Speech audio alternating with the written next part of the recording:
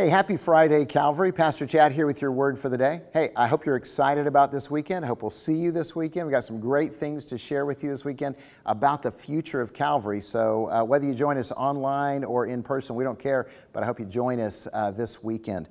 Hey, what came first, the chicken or the egg? I know people ask that question all the time. My theological answer is, of course, the chicken, because God created chickens and the chickens laid the eggs. After that, you can have that argument all you want. So what comes first, honor or humility? Well, here's what Proverbs says. Chapter 15, verse 33 says, "The fear of the Lord is instruction and wisdom, and humility comes before honor." Humility comes before honor. Lots of people want honor. They want leadership, they want recognition, they want fame, they want applause, but they don't necessarily want to pay the price to get there. The price is humility, according to God. You see, humility recognizes that we are servants of God. In other words, if you want honor, you have to own that identity as a servant of the living God. There's no shortcuts. And honestly, the best honor you can have is to be called a servant of the living God. Humility focuses on serving others, not ourselves.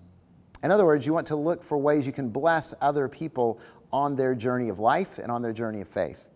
And humility celebrates others' achievements. In fact, you can tell that pride has a hold on your life when you're always comparing yourself to others and you're envious in your heart. You know, you can't rejoice when others rejoice, and you kind of celebrate when others weep. That might be evidence of pride. Here's why humility is so important. Scripture says repeatedly that God opposes the proud, but gives grace to the humble. Humble yourself under God's mighty hand that He can lift you up, or exalt you, is one of the translations, at the proper time.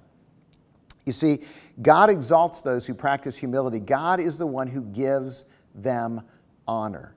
If we try to get honor ourselves, we're usually going to fail. We'll sell ourselves out. We'll sell ourselves short. We'll give in to pride, competition. It's all ugly. But see, when you trust God to give you the honor, it's real honor. So that's why humility is necessary before honor. Not necessarily fame, fortune, success, but those don't always come with honor, do they?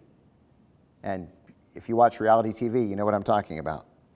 So today, I pray that you choose honor and that you choose to live in humility. Again, as a servant of God who's focused on serving others and who celebrates when others win.